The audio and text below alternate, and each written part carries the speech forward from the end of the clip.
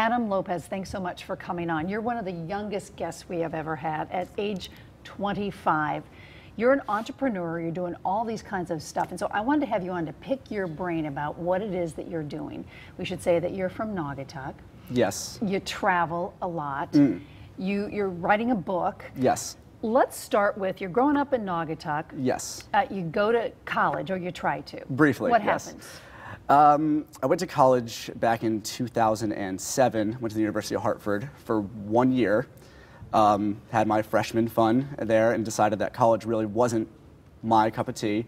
Ended up leaving University of Hartford the next year, enrolling in a local community college, which I stayed for a whopping 4 days, then decided Just to... 4 days? 4 days, that was it. I felt like I did my time there and I just couldn't do it anymore. And so what happens? College is not for you, and you decide to start off on your own path. What is that path?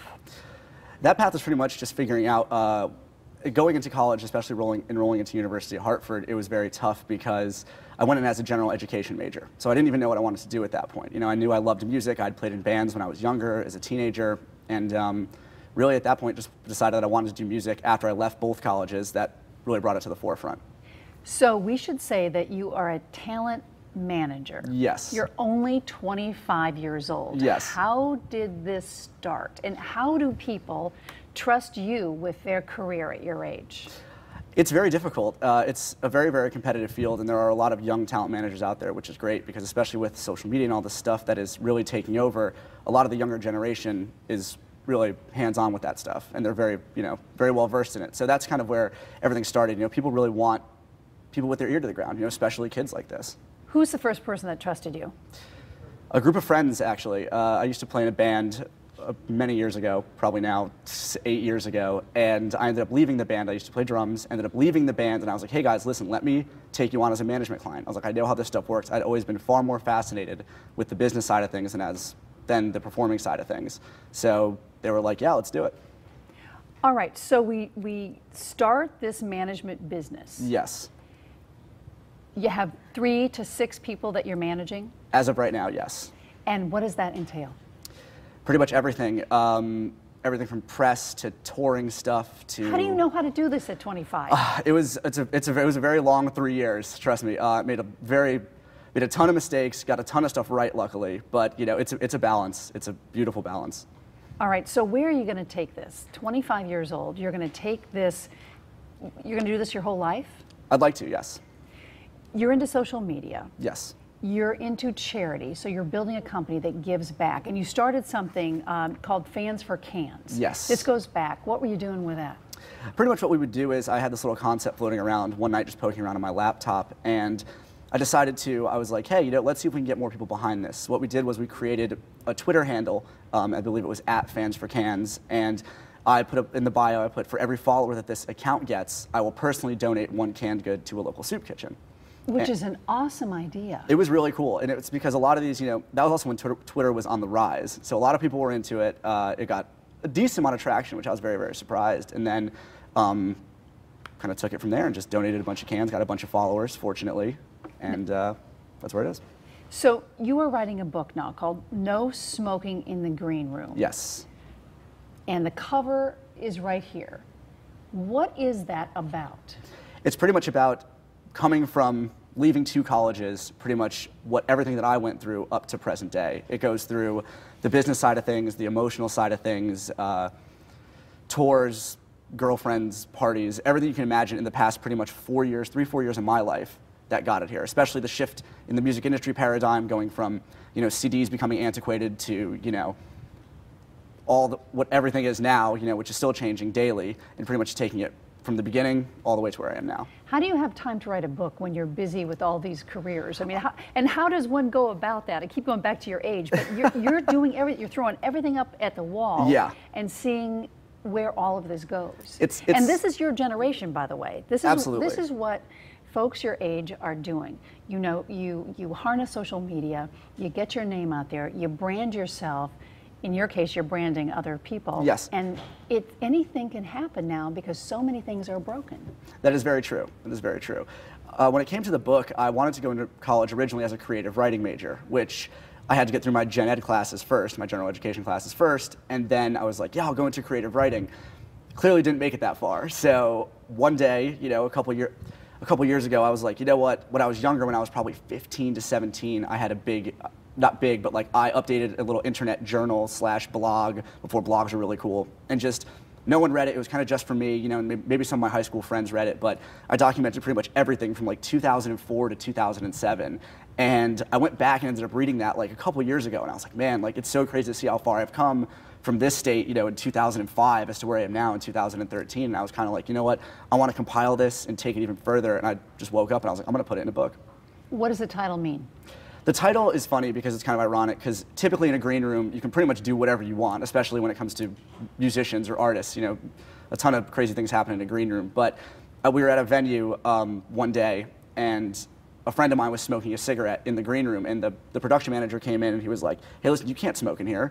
And then there was kind of like this exchange of like, well, there's been tons of things done in this green room and I can't smoke a cigarette in here. So it's kind of funny. It's kind of just like people telling you no, but you're going to do it anyway.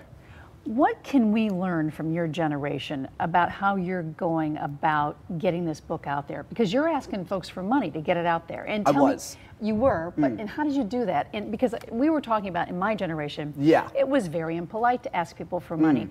But with Indiegogo and Kickstarter and some of these other platforms you can sign up on, you're saying, I'm going to give you this if you'll help me build something new, which is what you did. Absolutely, yeah. I went through Indiegogo, and I pretty much just put it out there as a passion project. You know, I was kind of like, hey, I'm going to throw this at the wall and see what happens. I've been wanting to do this for a while. If anyone, you know, from, you know, my clients' fans to like my friends of mine to family, I was like, hey, if you guys want to help bring this passion project to life, you know, here's a link. Here's, you know, I had a bunch of great people, like a bunch of industry friends submit, you know, testimonials and stuff. And I was like, hey guys, listen, just push this to your social media following, network, tell anyone you can. And fortunately, it got funded.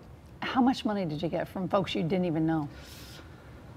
Most of it came from folks I didn't know, honestly. People that I know through social media, or, you know, people that I've met maybe once or twice personally, or people who, because randomly on Twitter one day I tweeted a link to the old blog that I had way back in the day, and a lot of people were like, hey, you should like turn this into a book, or you're a great writer, this and that. So a lot of people like that donated, the very few who read the old blog, but it came from a lot of different outlets. So several $1,000s you got? A little less.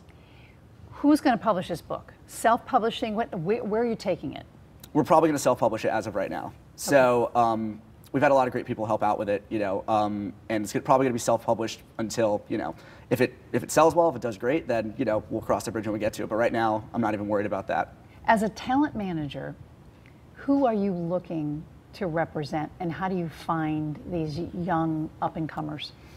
It's really just someone that you can work with and you feel like you can connect with musically. You know, it's we work with a lot of people. You know, we work with people who, you know, have already been through the mill, you know, have been picked up and dropped from labels, you know, stuff like picked up by new labels. We work with labels these days, right? Yeah, exactly. Make your own label. Yeah, pretty much. So we work with a vast array of artists, but pretty much anyone who has this immense passion, anyone who I see a little bit of myself in as well, you know, people who are just willing to go all out and work countless hours a week, you know, never sleep and just work really, really hard towards what their goal is. That's pretty much who we look for. All right, so your proudest moment so far as a talent manager?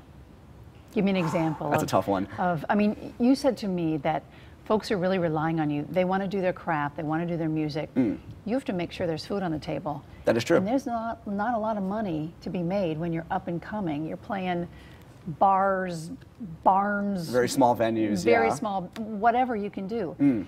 So you have a lot of pressure on your shoulders right now as a talent manager, as a young kid. Absolutely. So, proudest moment that you've sort of made happen, or biggest venue that you got somewhere? Proudest, I'd have to say proudest moment probably, this time last year I was over in Italy with a client of mine, and it was kind of wild because I was sitting by a pool in Rome and I was thinking, I was like, oh my God, I'm here with a client. I was like, everything I've done for the past few years has led me to here. And I'm sitting by this beautiful pool, you know, in Rome with the Colosseum in the background, and I was like, man, this is really something that, you know, if you work hard, obviously, you know, you can do great things. And that was really my like kind of like, oh my God moment right there.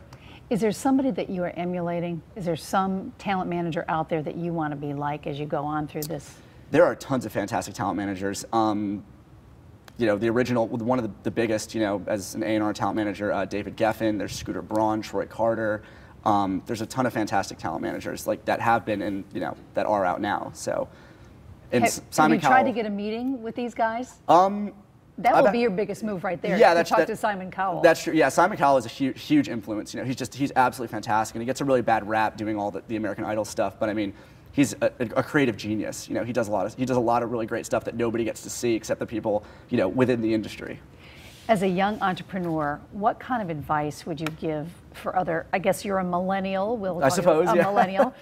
What advice do you have? Because I know a lot of entrepreneurs in this day and age, they're exhausted. Yep. They're living passions, ton of passions all at the same time. Yeah. What advice do you give to somebody who's trying to get from A to B? And I know you're not sleeping much, because that's not what you do. That's pretty much what it is, yeah. But mistakes you've made and good things that you've done along the way.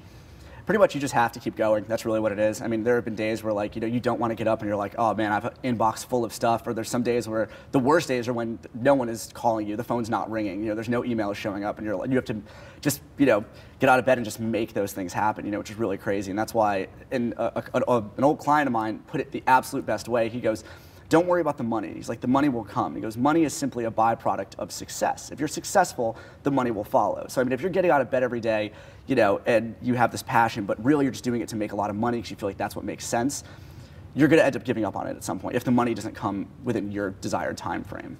That's great advice. Adam Lopez, great success is going to come your way. Thank you very much. Thanks for coming on. Thank you for having me.